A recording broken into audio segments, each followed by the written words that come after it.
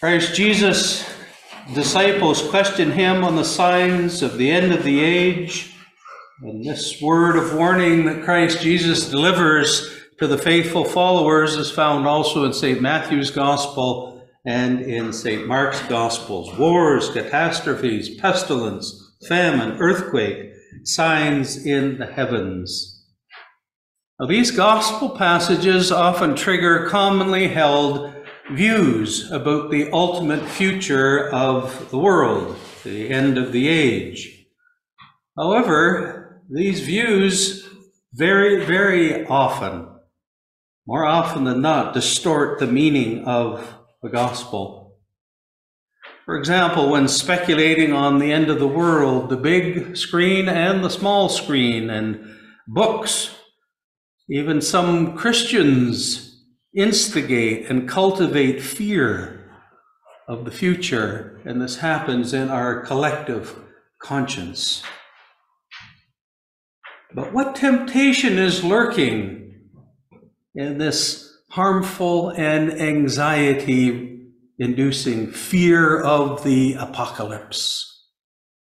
There's many movies out there, many movies out there, books out there. Fear of the apocalypse. Well, there is a temptation that is there. Those with eyes to see and ears to hear will be able to pick up on it, especially if you read the Gospels and actually read what's there. And the goal is subtle. The goal is to distract even the elect, if possible, from the reality of God's love. How is this possible? Well, I hope that we can unpack a bit of that this morning. The faithful and true church is called to pay close attention to the gospel.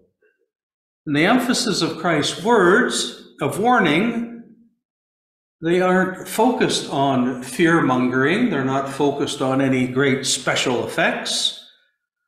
And Christ Jesus by no means wants to sow fear in his disciples. On the contrary, he says, do not be terrified, for these things must take place first, but the end will not follow immediately. He is making clear the reality of the times of trial that will lead to his second advent, his return in glory and power. And Jesus is reinforcing here his word, do not fear, for I have overcome the world.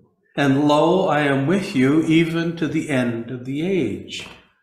So what he's saying is no external strife or tribulation or anything or anyone instead of Christ will be able to shake the patient, faithful, and true church.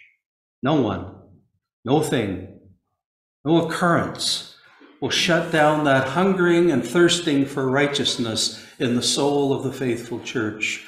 No worldly powers will restrict repentance or steadfastly practicing the virtues by the grace of God. Not even a hair of one's head can be eternally destroyed by the prideful and foolish of the evil one, and those that freely choose to follow and to fawn over the father of lies and his chosen ones. Well, the first reality that Christ reveals in the face of such conditions and chaos worldwide is the gospel. Those that seek first the kingdom of God will preach the gospel in all the world. And he says this will give you an opportunity to testify. And I'm sure that as followers we're thinking, as we might be, how in the world am I ever going to survive this? Is it even possible?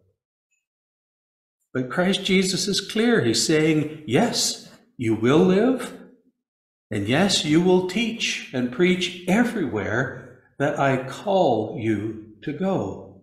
And I will care for you. I will give you my courage. I will give you my courage to continue. I will not desert you. I will not forsake you. I will love you faithfully and fully to the end of your life. Whether it's in this age or in the age to come doesn't matter. Well, this is opposite to the pop culture versions of the apocalypse, the end of the world. And the faithful and true church must be fully aware of this. Why is that? Because it's unacceptable for one who trusts God. It's inappropriate for one who seeks to live with, to live in communion and union with God. It's unacceptable to yield to the terror of the future. Yes, we may be shaking in our boots, but we use the words of Christ before the cross. Nevertheless, your will be done. We don't yield. The church does not yield to any panic, any fear, any undue anxiety. For sadly, this is a sign of pride, mixed with self-reliance and not loving concern for others and their salvation, nor is it concern for our salvation for that matter. Did I get the right prepping done? Did I build the correct bunker under the ground to survive this, this, and this? You see how it becomes a focus on self. The second reality of the gospel, of the time leading to the end of the age, is equally important, if not more so, because it causes the end to come. We need to go to St. Matthew's Gospel, chapter 24.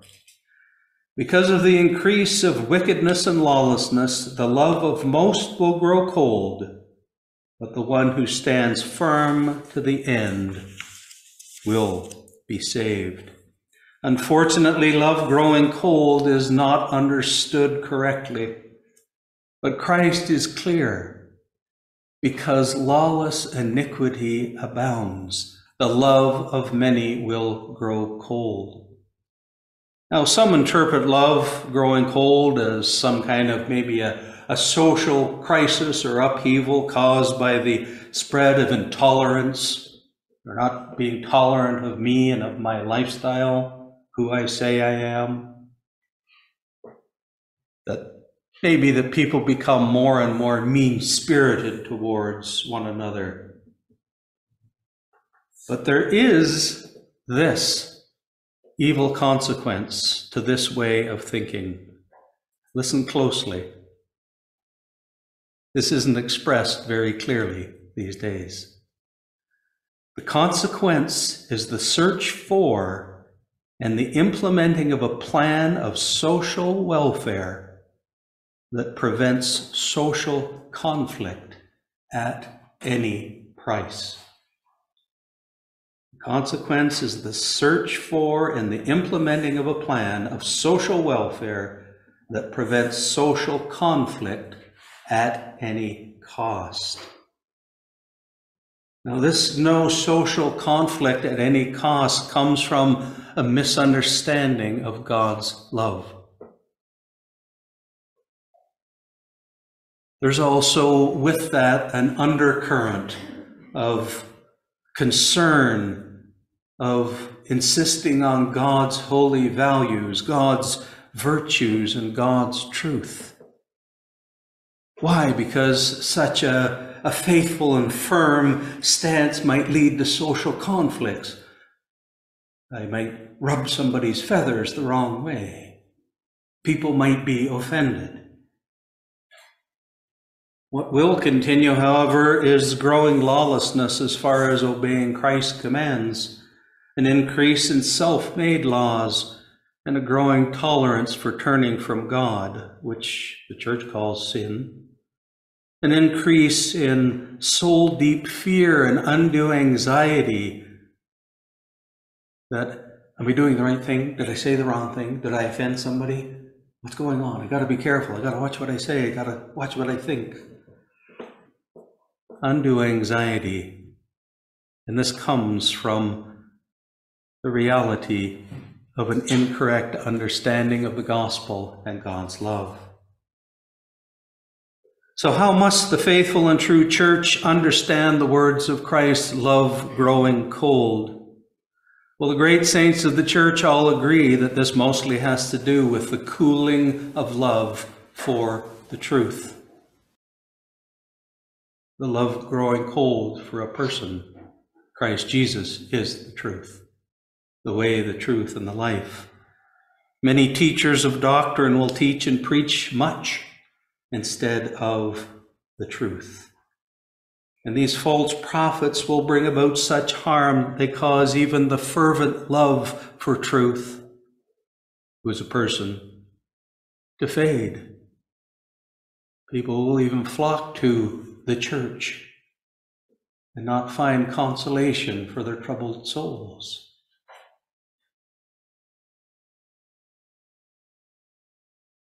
This means that that simple, steadfast, and obedient childlike faith will be replaced by a childish and a disobedient and an anxious faith in false truth, meaning false teaching and preaching of Christ and the gospel, meaning that there will be worldwide plans and policies and social systems that are instead of Christ's kingdom on earth as it is in heaven.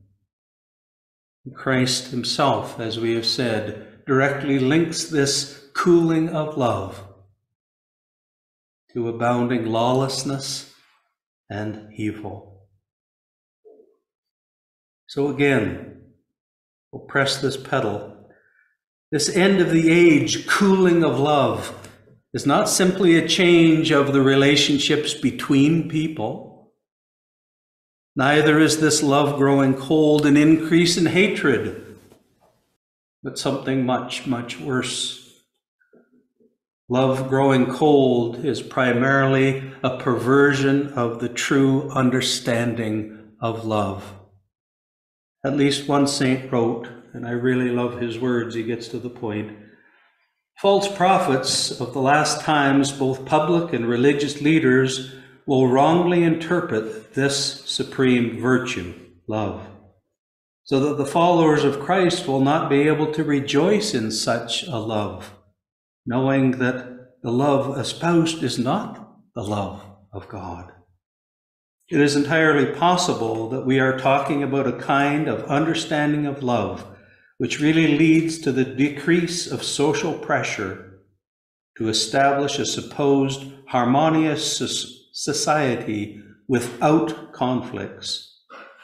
This is not love as a divine gift, but rather a mutually satisfactory bargain for the sake of comfort. Everyone must give up firm convictions of what is godly and true and acknowledge the relativity of all values for the sake of social peace and prosperity. This will lead to the perversion of love, God's love. In the name of this corruption will now be called virtue. Iniquity will increase. Christ Jesus is saying as a clear sign that this is the fact that humankind sets forth themselves on a path that leads to destruction, for they have exchanged the love who is God for love as defined by themselves and for themselves.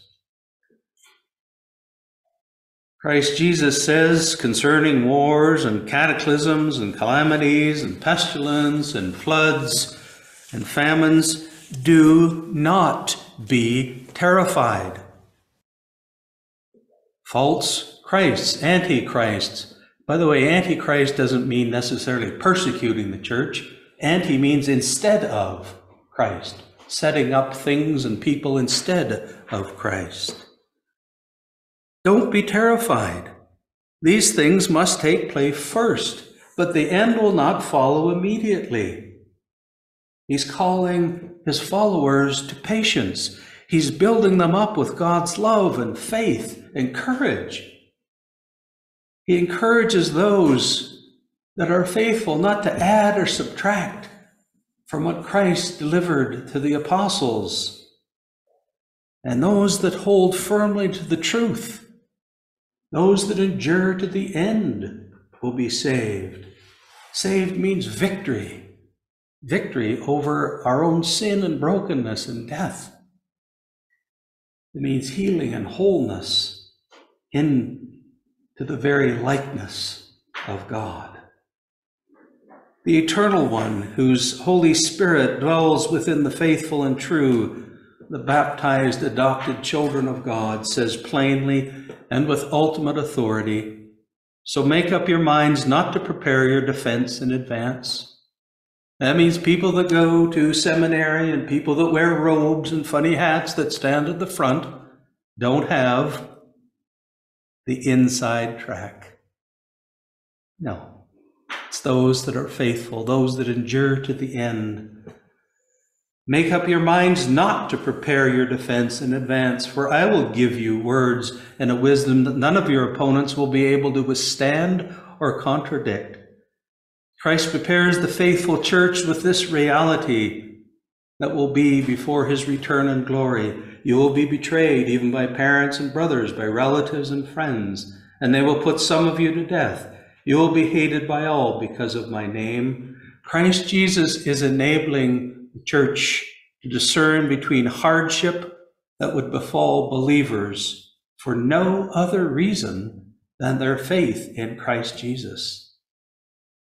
Why? Because the adversary never stops deceiving. The adversary never stops resisting in every possible way, using every person to confound, to confuse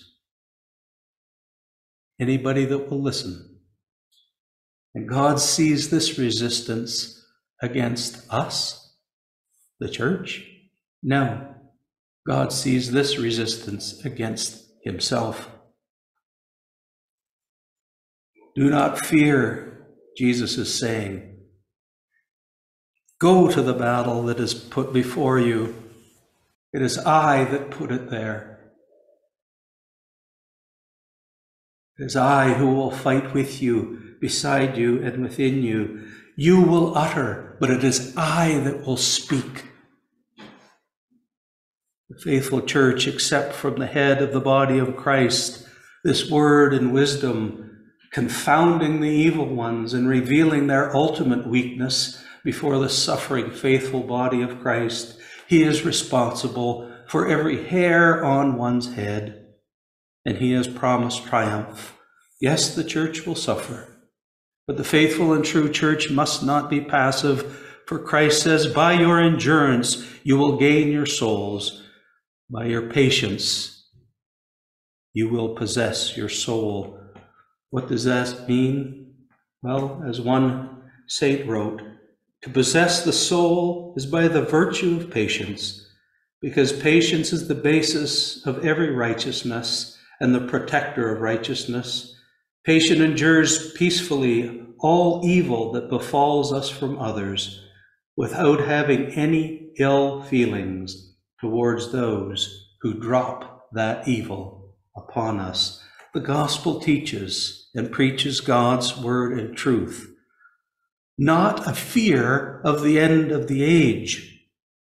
On the contrary, Christ Jesus encourages the faithful to courage and steadfastness, urging people to stay away from that unconscious focus on somehow resolving all social conflict at all costs and by giving up the truth for a lie. Is the evil one urging people to unconsciously focus on resolving social conflict at all cost? Is the gospel clearly sounding the warning of the danger of love deprived of faithfulness, deprived of truth in exchange for social comfort? Is the supreme eternal virtue of love, God's love, growing cold, becoming for many in reality, the vice of comfort and the vice of ease in the face of the reality placed before them.